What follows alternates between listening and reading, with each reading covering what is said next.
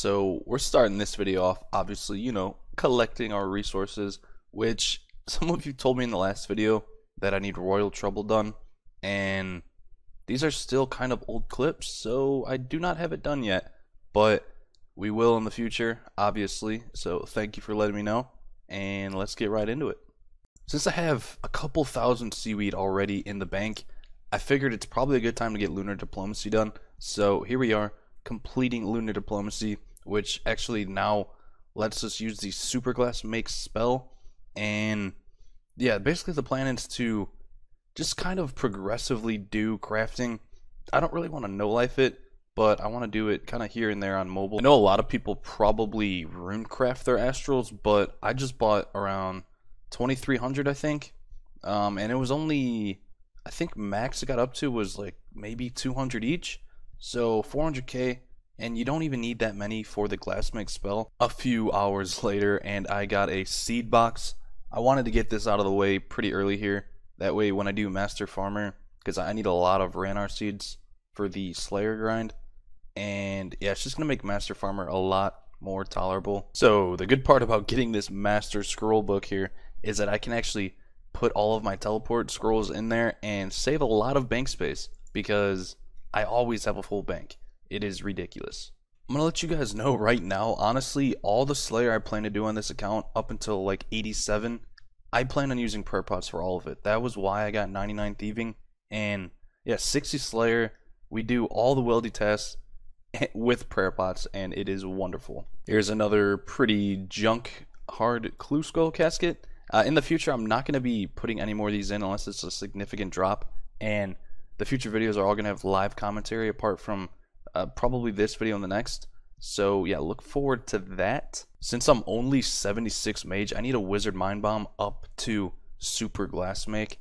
Not going to be a huge deal. It's going to be one extra tick every so often. So with a 1:6 ratio for seaweed to bucket, we can use around 2,000 of our seaweed right now. So I'm going to start doing that pretty soon here. Here's a quick little haha level for you. 73 farming.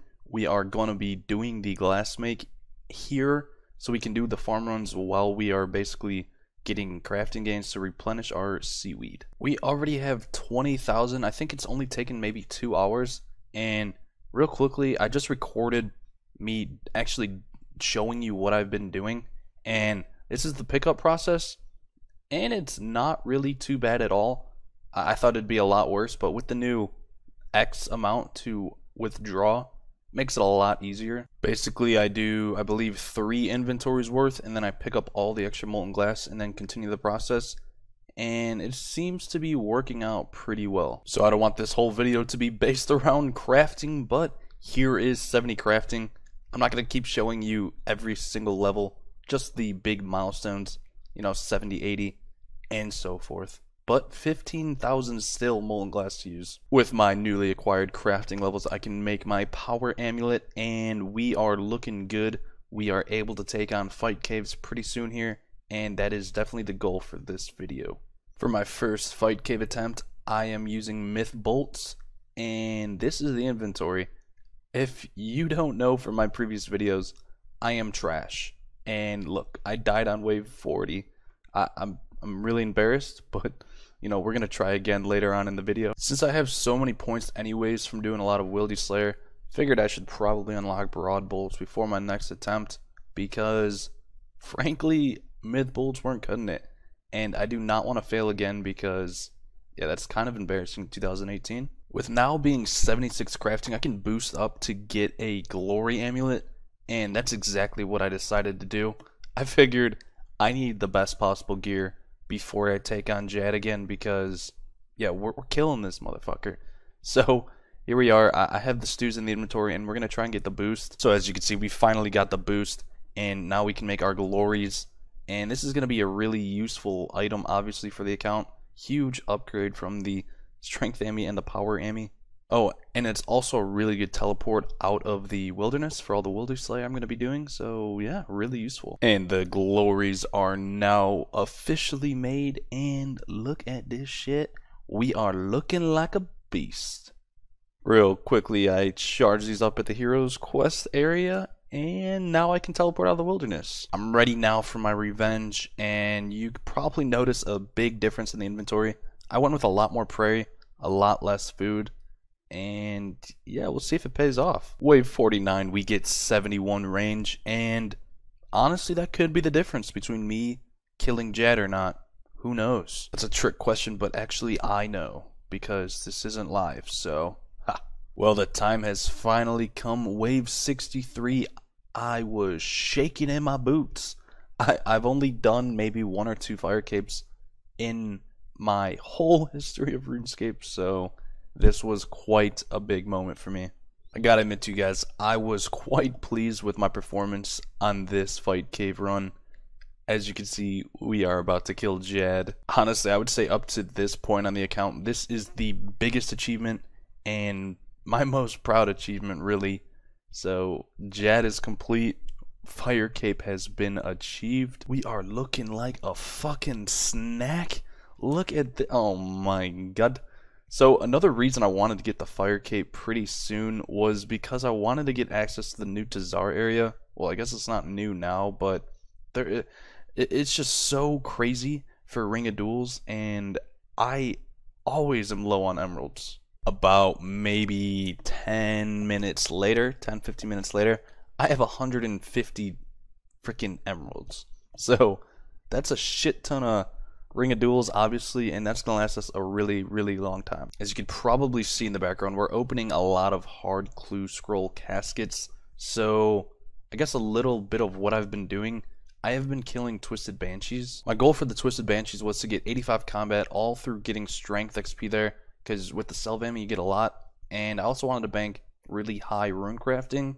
So as you know, we can use the ZMI altar, and you get a shit ton of pure S from these. I also wanted to make some money because the cash stack is looking weak.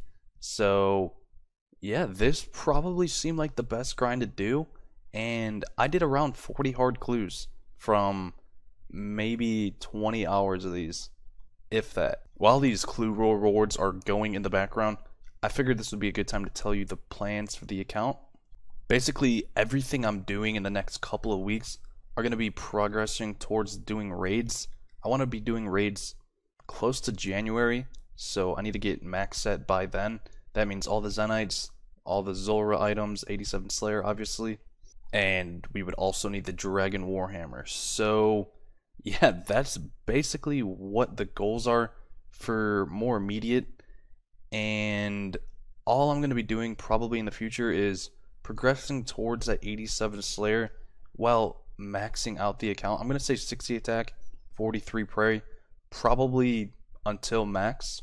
Unlike my first Iron Pure, I am not going to do raids until I have complete max. So basically, what you can expect in the future is a shit ton of PVMing, quite a bit of skilling, and just working towards that max gear.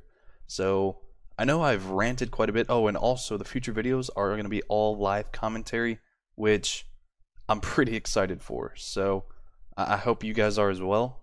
Enough said. Switching gears, here we are, 87 strength, all from Banshees from 81 to 87 strength, all from these. Ridiculous. Managed to pull off the Heraldic Helm, which is really good for a few clue requirements, and it looks pretty damn sexy. Well, I changed my mind as far as plans go for 85 combat. From 87 to, I believe I need 91 strength for 85 combat, all through Wildy Slay is now the goal, and that way I'm going to have a shit ton of Slayer points, unlock everything, and we're going to be sitting pretty for when we're using Steve. So here's our 50th task. It is going to be Ents, and oh my god, we're about to get so many damn points.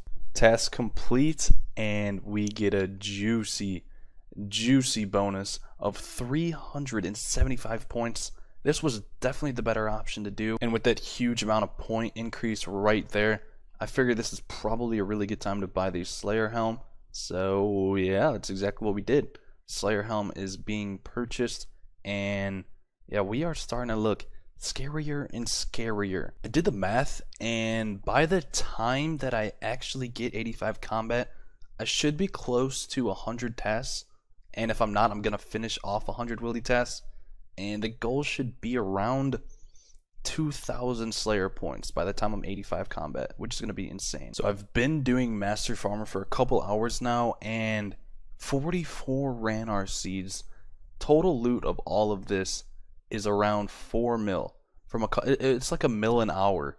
Obviously, I'm not doing it for the money, but so many prayer pots. So here is the total loot from all of the Twisted Banshees that I did from 81 to 87 strength.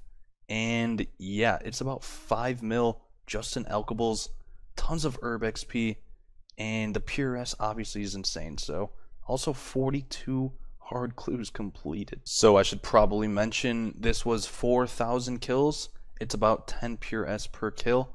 And yeah, this is the total loot. It's going to be amazing XP and definitely worth. So I'm going to end off the video here with 80 crafting. Hope you guys did enjoy this episode. Like I said, all of the future episodes should be live commentary, and hopefully on Black Friday, I'm actually going to buy a new desktop computer because right now I use like a potato laptop.